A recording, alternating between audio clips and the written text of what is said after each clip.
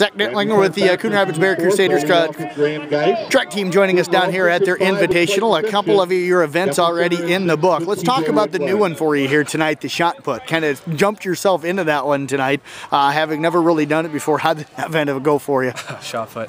It was, wish I could have practiced a little more, to be honest. It was fun though. Got 6 out of 11 people, 12 people. So for me, that was pretty good through 34 1/4. Just needed a foot more, but if I did the 4x8, wouldn't have ran that before. I think I could have mustered out maybe a foot. I think I could have got a foot to get 5th. But other than that was pretty good, I thought. I was going to say, and doing that, you know, with how they really practice and just trying to get some points for the team tonight, that meant a lot, I'm sure, to your teammates. Yeah. Coaches remember that's perfect. That's all they said. That's perfect. Just get us a point, get us on the board there. Talk about the 4x8, knowing you had the shot to do. What was going through your mind for the 4x8 tonight? 4x8, we knew there was going to be at least 2, got 3, and Patriot and then so we knew we just we never had one this year with Brendan leaving and then everything happening. So we just tried to put one together here right before and just try and finish it, try and see what we can get. We ended up getting 3rd there. I think that's 6 points, if I'm for sure, yeah. So that helped just to get some points here, trying to win this meet. So who ran it with you tonight? We started off with Mitchell, who's not the best at 4 or 800. He's more of a mile guy. He's pretty good at mile. And then we went with Patrick McAllister. It's kind of a wild card there. And then John was 3rd, and then I was the anchor there. How did you feel running?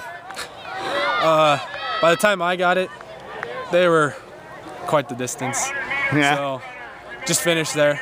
What goes through your mind at that point then, as far as trying to catch it or cut time, or how do you try to keep yourself motivated to run hard? Not much, really. I caught up to Glenn guy, just ran with him because this is his last lap, so I just ran with him, kind of encouraged him to finish strong and everything.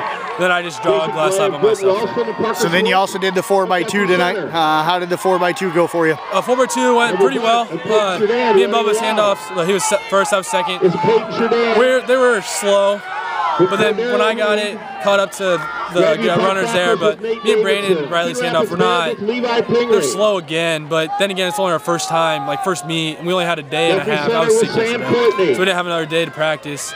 But then I think we ran a 143 our first meet, which is this meet we ran 141-ish, 141.2, and Taylor didn't finish strong. And I think we could have ran at least another 2 seconds faster there. So I think overall it was pretty good. But we could be at least 2 more seconds faster. So if you were sick yesterday, how are you trying to keep yourself with some energy for your last event of the night?